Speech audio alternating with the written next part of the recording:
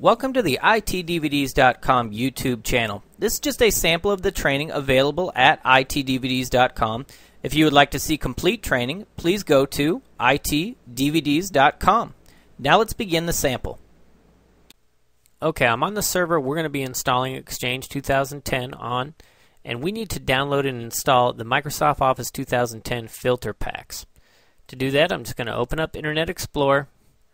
I'm going to go to Microsoft's website, and I'll go ahead and paste the URL into Notepad here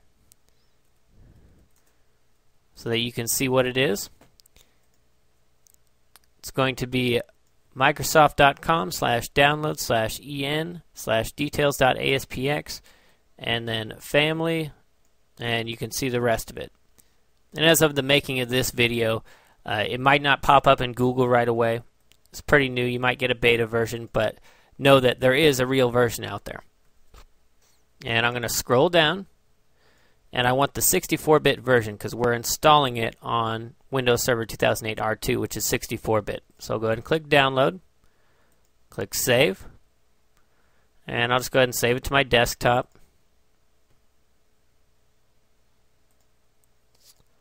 And let's go to our desktop.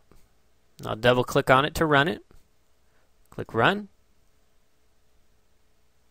and click Next. Accept the terms, click Next. Okay, and the installation completed. And this filter pack basically just contains Office iFilters, which allow Exchange to search and index through Office files. And then finally, since we're installing the client access server role, or we're going to be installing it, we need to go to our services snap-in, and we'll just scroll down a bit, and we want to change the net.tcp port sharing service to automatic. By default, it's going to be manual, so I'll just right-click on it, go to Properties,